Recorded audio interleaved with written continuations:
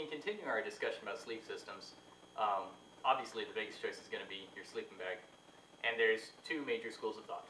There's down and there's synthetic. Quick, I mean everybody's done a million Google searches and you know what these are.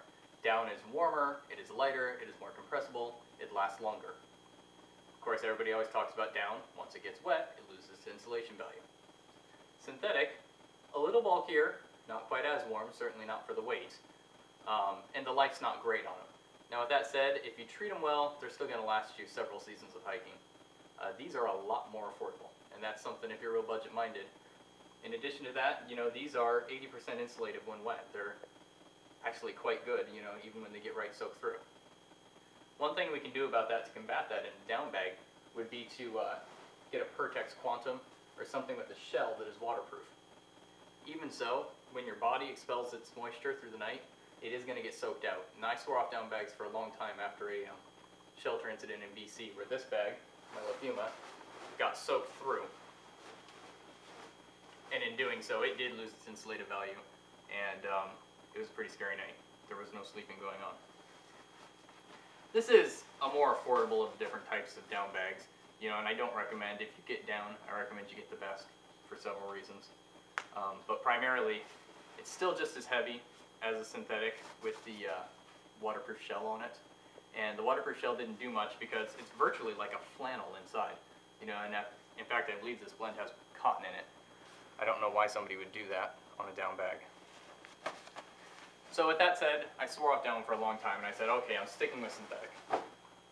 As far as synthetics, you know, the Mountain Hardwear Ultra Lamina and several of those are great bags. For the price, I don't think you can beat the North Face Cat's Meow. Or you can get into the North Face Snowshoe if you're going to be a little bit colder. Now this bag is rated to 20 degrees, and I slept in it and nothing else, well at 22 degrees, and I was plenty warm, in fact unzipping it at some points. There's very few differences between the men's and the women's for the North Face. The largest difference being just a little bit of extra insulation in the belly and the feet, and some strategically placed fleece spots so it doesn't feel as cold on your skin. The last foot of this is all fleece in there. It actually has a great feel, and that's always been my biggest complaint about this, is it feels horrible when you're laying in it. It's very plasticky, you know, just obviously synthetic right on through. Part of that is to add to the water repellency. But it's not so much of an issue because I never camp anywhere without a sleeping bag liner.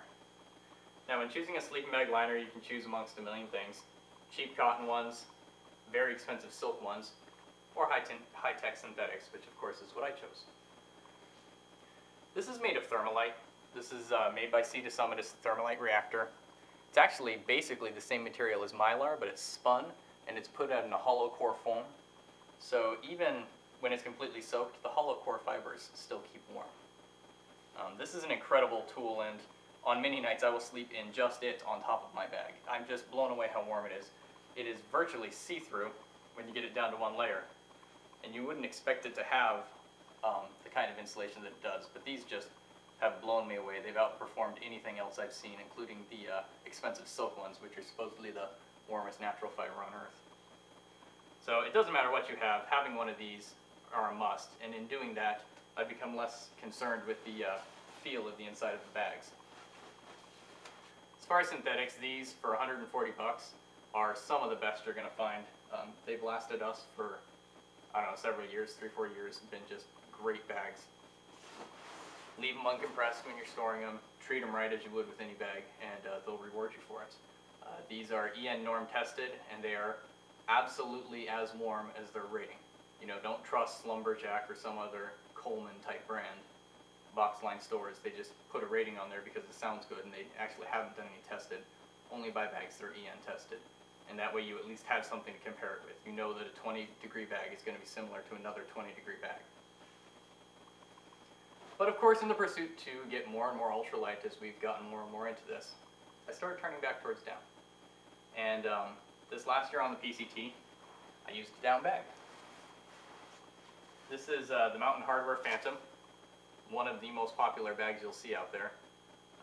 This is the Phantom 32. It's EN tested down to 32 degrees.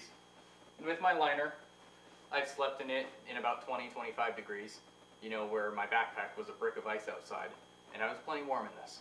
You know, it's amazing because it is so incredibly lightweight. When you're talking about this, you're talking about the men's being 2 pounds 6 ounces, maybe 2 pounds 8 ounces, and the women's being 2 pounds 14 ounces. You're talking about almost 3 pounds. That's a huge, you know, huge amount.